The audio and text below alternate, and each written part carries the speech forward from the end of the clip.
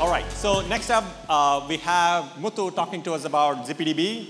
It's a distributed key value store, but the interesting thing here is the unique way in which this service came about and the incremental way the team approached building such a sophisticated service. Thanks. Hello? Hello? You guys hear me? Hi, everyone. As T2 said, my name is Muthu. I'm an engineer on Facebook infrastructure working on ZippyDB, Facebook's distributed key value store. So why do we build yet another key value store? So being a part of Facebook infrastructure, I get the opportunity to interact with a variety of application service owners. The point of this being not only to learn from them, not only to educate them on existing infrastructural primitives that they can take advantage of, but to also learn from an infrastructure perspective, what are the missing pieces, what do we need to build so that we can provide them a seamless experience writing and maintaining these services. Now, as part of that, roughly a couple of years ago, we noticed a very common trend. A lot of these application services were using embedded RocksDB for their local node storage solution. So for those of you who don't know what RocksDB is, it's Facebook's effort to build off of LevelDB to get it to handle a variety of challenging workloads. And each of these services had some sort of a custom replication layer that was slapped on top of RocksDB. So a very common ask for infrastructure was, hey, can you build us a generic data replication library so we can embed it and get rid of our one-off implementation? We took a step back, and then we asked ourselves, can we offload the data sets associated with this service, these services into one of the existing storage services at Facebook? And the answer was no, for a variety of reasons. Some of these services had fancy time-to-live requirements. So it wasn't just garbage collecting at the key value level, but it was also garbage collecting parts of a value. Some of them took advantage of RocksDB's differential rights. So your value could be a counter. Your operation could be bumping it up by 1, decrementing it by 1, some other fancy counter operation. Or your value could be a list, and your write could be appending to that list, deleting an entry from that list, and so forth. Some of these applications also had a variety of replication topology requirements. So it wasn't as simple as, here's my data set, replicate it to all data centers, or here's my data set, replicate it, but within this data center. It was a little bit more fancy. Put 2 copies in this data center so I get really fast writes, put another copy here so that I get some sort of a data center failover story. And most of these services were write optimized, so heavy volumes of write coming through the system. So for one or more of these reasons, existing storage services were just not an efficient fit. So at that point, we started contemplating about the generic data replication library. And it became clear to us if we just provided a generic library, then application service owners would still need to funnel in replication config, right? So given a machine, what shards does it own? What does the replication topology look like? What does the replication topology look like? If that machine fails, what do I do? Et cetera. So at that point, it became clear to us that we should just build the end-to-end service to provide a more seamless experience for these service owners so that they can completely offload their data sets, become stateless services. And that was the birth of ZippyDB. So while these are the reasons that ZippyDB came into existence, it's evolved into something much more powerful over the last couple of years. And we'll take a look at that over the next few slides. So what is ZippyDB? It's a distributed key value store that's built off of RocksDB. It's reliable. It provides for the option for strongly consistent reads, and there are a few other consistency options that we support. We'll go through that in a bit. It's easily scalable. And when I talk about scalability, I mean not only scaling with respect to constantly changing client workloads, but also operationally super scalable. It's also very versatile. So from being able to support a variety of replication topologies to being able to run on a variety of storage mediums.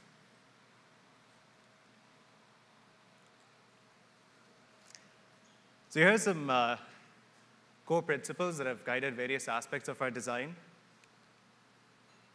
So we heavily believe in building any system out using extremely simple blocks. So not only should these blocks be very simple, but the interaction across these blocks should also be super simple. This allows us to build a very strong foundation and layer many, many primitives on top to collectively offer a very rich experience. It should also be operationally simple. So this half-drunk guy should be able to get up in the middle of the night, if he gets paged and keep the system up and running. On a more serious note, as the number of machines we manage increases, we need to be able to operationally scale to them without an increase in engineering resources. Ability to adapt. If you go and talk to any service owner at Facebook and ask them, what is your client workload going to look like 1 to 2 years from now? They won't be able to answer that question. At least not many of them will be able to answer that question. So we needed to build a system that was nimble enough to adapt to constantly changing requirements.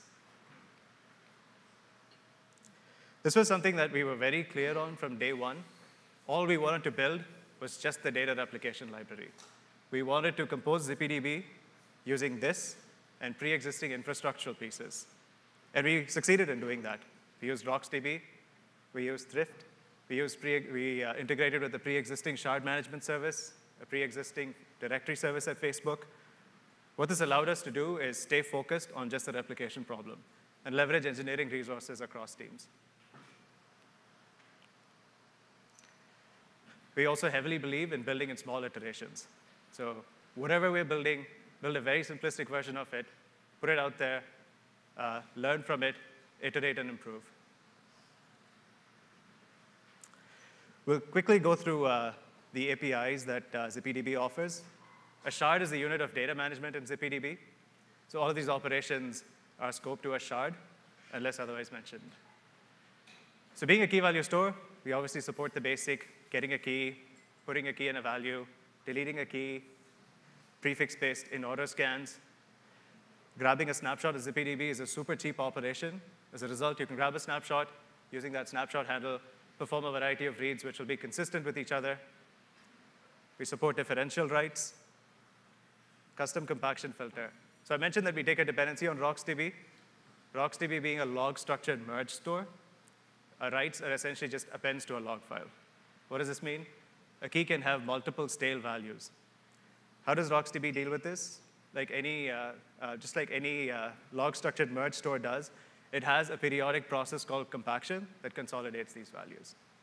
And RocksDB allows for you to plug into this compaction pipeline, which ends up being a super powerful primitive. For example, the fancy TTL semantics I was talking about can be implemented in this fashion. This is also something we expose via the ZippyDB API. We provide out-of-the-box TTL support at the key value level. Custom write operators, it's a framework for hosting a small piece of the application service logic on the server side. So you can implement atomic read, modify, write primitives. We also have some out-of-the-box read, modify, write primitives, such as test and set, update, and delete. Similar to custom write operators, we also allow for custom read operators. Again, a small piece of application service logic running on the server side. You can perform aggregations without having a lot of data go back and forth on the wire. There's also the ability to do online backup and restoration. So not only is grabbing a backup online, but if you want to restore a subset of your shards in your service, that's an online process as well. Your entire service stays online, including the shards that are being recovered. So I'd only talked about like the vanilla key value storage service API. We also built a few verticals on top of ZippyDB. Now, these are services that have customers in turn. When I say customers, I'm talking about Facebook, internal Facebook customers. We built a counter service. So not only can you do basic counter operations in real time, like increment, decrement, but you can also ask fancy questions like, how many unique users have interacted with X? We built a queue service. So when we shipped ZippyDB, we were very closely watching how customers were making use of ZippyDB, and we realized that a lot of them were implementing reliable queues. So we saw an opportunity. We built a queue and consolidated all these, or looking to consolidate all these one-off implementations. We also built a lock service. So at Facebook, we have Zookeeper for locking. We've been using Zookeeper for locking, but it has limitations on the number of outstanding locks you can have, and as well as the throughput of locking operations. ZippyDB is meant to be a high-throughput locking service, or rather, this lock service is meant to be a high-throughput locking service, and it can support a large number of outstanding locks. So this is a bare-bones ZippyDB server. Over the next few slides, we'll talk about the various ZippyDB server components, how they interact with each other, how do they interact with external services. And as we talk about each of these components, I'll keep filling this picture. And towards the end, you'll have a more complete picture. Given that the ZippyDB team's contribution was the data replication layer, most of this will focus on the replication aspect of the system. Data shuttle, that's what we call a replication layer, is what powers the replication pipeline.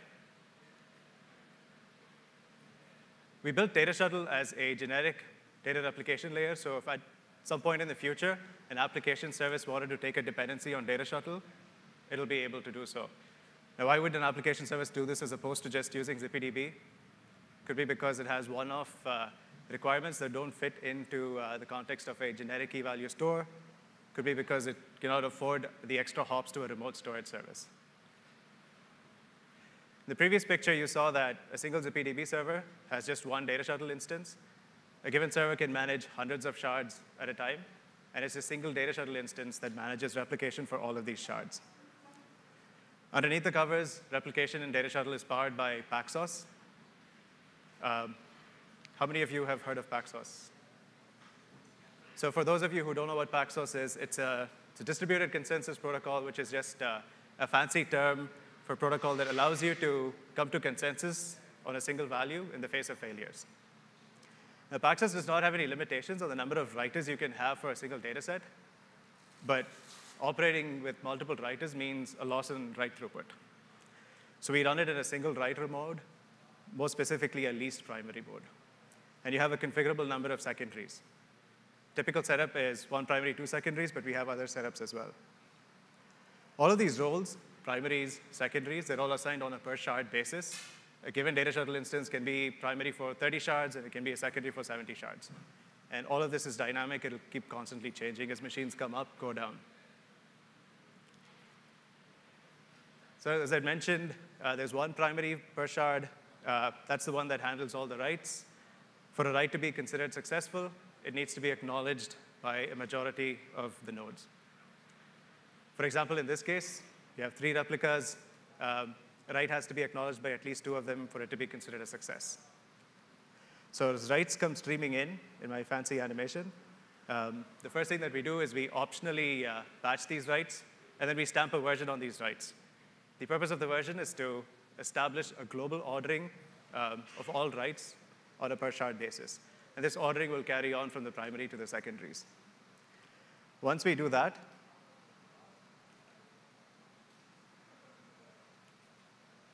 the replication happens in parallel.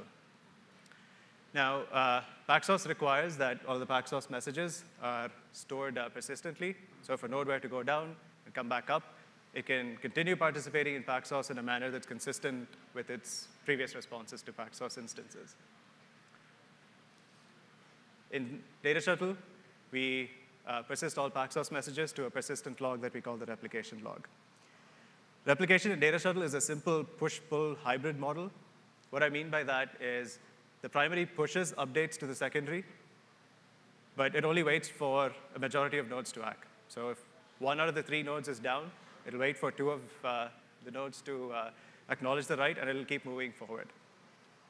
When this node that went down comes back up, because of the versions we've stamped on these writes, it's going to realize that there's a hole. It's going to go talk to a peer, pull the necessary updates, and patch up its replication log. So there's push and there's pull. It's very simple. We talked about writes. As far as reads are concerned, you have a few options. You can read from a primary, in which case you get strongly consistent reads. You can also read from a secondary. If you go to a secondary, you have a couple of consistency options. If you read off of the current state on a secondary, it's not guaranteed to be up to date. You get eventually consistent reads. We've also provide a slightly stronger form of consistency, read after write consistency on the secondary, where if a client does a write, we send back the version associated with the write to the client. The next time it does a read, it passes this version in, and the secondary ensures that it does not serve any stale data with respect to that version. Secondaries constantly keep track of their lag to the primary so that if it crosses a configurable threshold, an acceptable threshold, they disable themselves for reads. And all this means is the client will now go retry the read at another secondary or a primary. So I talked about a couple of roles in Data Shuttle, primaries and secondaries. There's also a third role that we support, followers. Now, followers don't form a part of your Paxos quorum. Instead, they asynchronously tail all the messages coming out of your quorum. And they're very useful in many different scenarios. For example, you can use them to establish a hot backup in a remote data center so that you have some sort of a data center failover story. Now, ideally, if you want a data center failover, then you would just replicate your data set across data centers. But what this means is that your client writes are now waiting for cross data center replication, so higher write latencies. If your application cannot tolerate that, then you can use followers to maintain a hot backup and have some sort of a data center failover story. You can also use followers to scale out reads. So if you have a large volume of reads coming into your system, you can add an arbitrarily large number of follower nodes without touching your Paxos quorum to serve these reads. When I say arbitrarily large, I mean thousands of nodes. These followers will form an efficient tree, efficient with respect to bandwidth usage. So imagine these followers are spread across multiple data centers. One or a configurable number of followers will be elected as a leader for that data center. They'll pull in the data once, share locally. And this is recursive at every level, the data center level, the cluster level, at the rack level. There's another very interesting scenario that followers enable. So we've been talking about the Paxos, the replica set being one primary, two secondaries. Now imagine you shrink it to just one primary. What that means is your writes are going to be local node writes, and they're going to be act back immediately. Now hook on the follower to this setup, you get async 2x replication. Now there are pros and cons. What do you gain? You only have 2 copies of the data set, not 3. You also have higher availability. What do you lose? There is a chance for data loss. If a write comes into the primary, before it's had a chance to be replicated to the follower, if the primary dies, your write is lost. Also, there's a chance for inconsistencies in the face of failures here. Now, it's not very tough to get this system to be an eventually consistent system, but our initial implementation just leaves the inconsistencies as is. And this is very useful for certain data sets, like machine learning data sets, where it's absolutely fine to have a small amount of data loss and inconsistencies. So we talked about Data Shuttle and how it powers the replication pipeline in ZippyDB. Now that we have the replication pipeline, we need to feed in replication config. What shards does this Data Shuttle instance own? What is the replication topology for these shards, et cetera? For that, we integrated with a pre-existing shard management service at Facebook. Now, given a set of servers, given a set of shards, some requirements with respect to topology, replication factor, et cetera, the shard management service figures out an optimal shard placement plan. And apart from that, it also manages roles. So when it tells Data Shuttle, it owns a specific shard. It also tells Data Shuttle whether it's a primary, secondary, or a follower for that shard.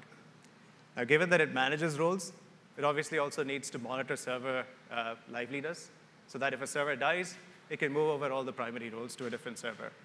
If the server remains dead for a long period of time, it'll then move the shard itself so that a third copy can be reconstructed in time. The third thing that the shard management service does for ZippyDB is load balancing. So it periodically runs automated load balancing logic to ensure that resource usage is even across the entire tier. So we embed a shard management client, which basically transparently talks to the shard management service and then pushes all that replication config into Data Shuttle. Now, all of these decisions that the shard management service makes, shard placement, role assignment, et cetera, is published to Facebook's directory service, which is how somebody external to the system can consume it.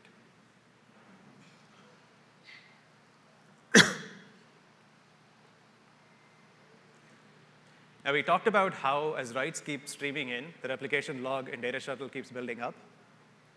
Now, obviously, this is an impractical condition to be in. You eventually need to purge these replication logs. You need a more compact representation for them so you can serve reads. That's where the store comes into the picture. You plug in a store into Data Shuttle, and what Data Shuttle essentially does is reads all these writes in the exact same order that was determined on the primary and applies it to the store. And the version is also persisted in the store so that if the node were to go down, come back up, it knows exactly where to start persisting from. Data Shuttle, being generic, accepts a variety of pluggable stores as long as they implement a very simplistic store API. ZippyDB takes Data Shuttle, plugs in RocksDB. The request handler in ZippyDB is based off of thrift. As read requests come in, we go directly to the store, read the data, send it back. For write requests, we hand it over to Data Shuttle. Data Shuttle does its replication magic, persists it to the store, and then acts the write.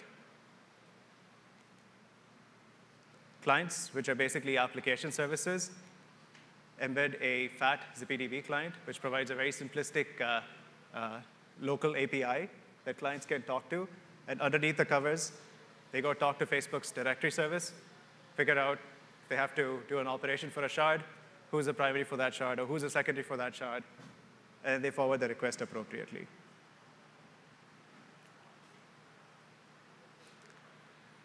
So when I talk about scalability, again, it's both scaling with respect to client workloads as well as operational scalability. It's very easy to add capacity to ZippyDB. Just throw in a whole bunch of servers. Automated load balancing will kick in and even out resource usage across the entire service. Failover handling is also completely automated.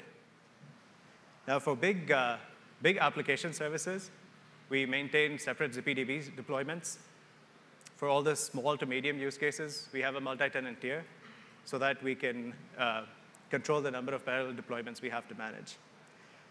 Now, with multi-tenancy, there comes a large number of complex problems like resource isolation. And the way we solve that is through a really good throttling layer where we throttle on a per shard basis QPS, network bandwidth usage, disk usage, CPU, memory. We also have a self-serve UI that's built on top of for our counter service and also for our lock service. And now we're building this out for our key value storage service. So what this means is application service owners go to a very simple UI, answer some very simple client-facing questions, and underneath the covers, we basically derive, should this use case be on flash? Should it be on disk? What is the replication topology? What does that look like? And then we provision the shards for these use cases. And all of this happens without any engineering involvement. Smart heuristics for data locality.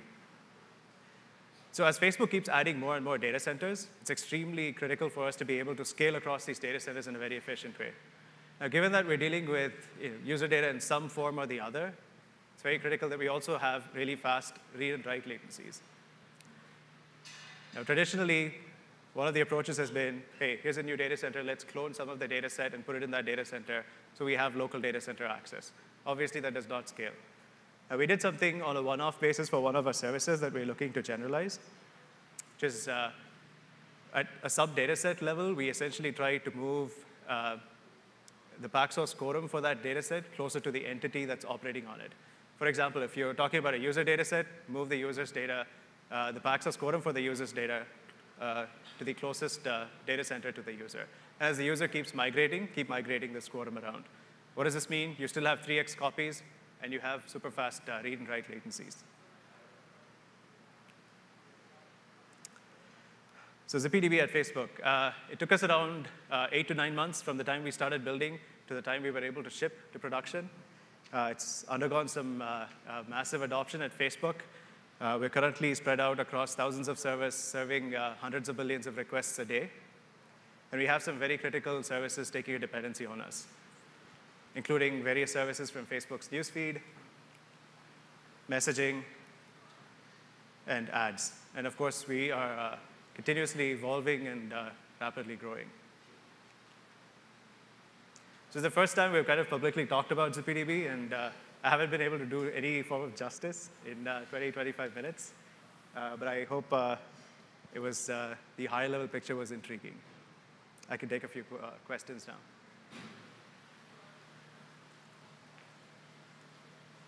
Yes.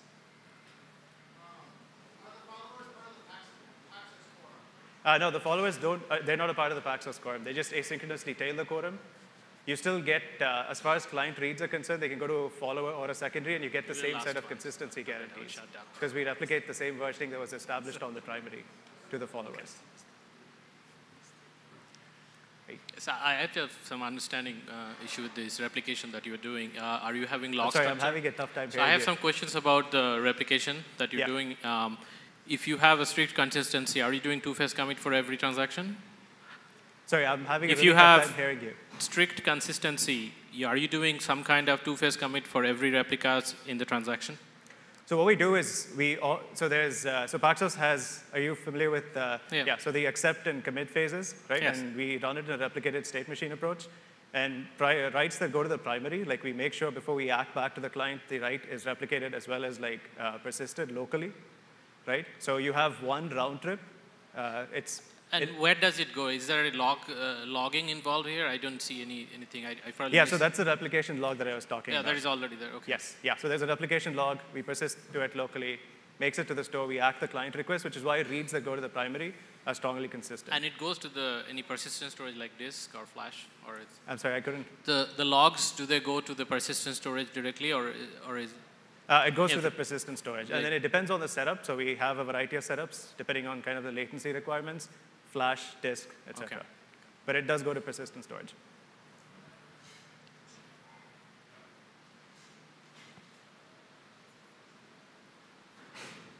Hi, just a quick question. How do you do garbage collection of the logs when you have followers? How do we use garbage collection? So it's usually, this is on we cap the logs with respect to total amount of size as well as the amount of time. So a typical node, if it fails, if it's going to come back up, comes back up within like 40 to 45 minutes. So we configure it based off of these parameters. And so if a follower, or a secondary even, right? So if it's down for an extended duration of time, then what that means is when it comes back up, it's not going to be able to fill up the holes on just by incrementally catching up, but it'll need like an entire store snapshot transfer essentially to happen. So there's no distributed coordination with respect to like purging the logs. It's a best effort. If you can't incrementally catch up, it's a full snapshot transfer. Got it, thanks. So the log service that you have built on top of ZippyDB, do you think that might replace Zookeeper at some point in time at Facebook? I'm sorry, I'm having a really tough time hearing you. Would the log service that you have built on top of ZippyDB, do you see it replacing Zookeeper at Facebook at some point in time? That's not the intention, at least currently we don't see it. I mean, ZippyDB itself has indirectly, like if you look at like the shard management service that I'm talking about, that internally has a dependency on Zookeeper for some of the state that it manages. So there are some dependencies like that on Zookeeper that we can't get rid of. But Makes sense. And so that's, we don't see it being used in that fashion, at least in the short term. So who are the users of the log service right now? I mean, what kind of services are using them? So you're talking about like Data Shuttle? The log service, right? The log replication service? Yeah, so Data Shuttle is... Not log, lock. Oh, lock service. So it's typically applications from that want to do a locking like on a per user basis. So I'll give you an example. If you want to lock a user so that a given user is only active for one survey at a time, so you don't want to bombard them with a number of surveys, large number of surveys, then you would get a per user lock, for example. So the number of locks outstanding can be like a couple of billion, and there's high churn happening on that data set. So similar kind of applications that would typically use Zookeeper. So similar type? The kind of applications that you're using your log service are the same kind of applications that would otherwise have used Zookeeper. Yes, exactly. Yes, they would have otherwise used Zookeeper, except that Zookeeper doesn't. So it has a limitation on the outstanding number of locks as well as the locking throughput. So it definitely will not scale to this. I mean, unless you can always throw hardware at any problem. So you might be able to get over it, but it's definitely not an efficient solution when it comes to this type of locking. Having said that, Zookeeper has a very rich locking API, like it provides notifications, et cetera, that this locking service doesn't. So they're at different ends of the spectrum in terms of the richness of functionality versus like the throughput and the scalability of these solutions. Thanks. Yeah.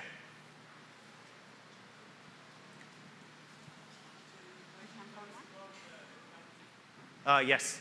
So load balancing in the service, so Data Shuttle keeps, and ZippyDB server keeps publishing load metrics to the shard management service on a per shard basis. And so there's multiple resources involved. It figures out the hottest resource on the tier, and it load balances based off of that hottest resource. Now, at the same time, so mentioned there's multiple resources. It also makes sure that as far as the other resources are concerned, we don't violate any capacity requirements.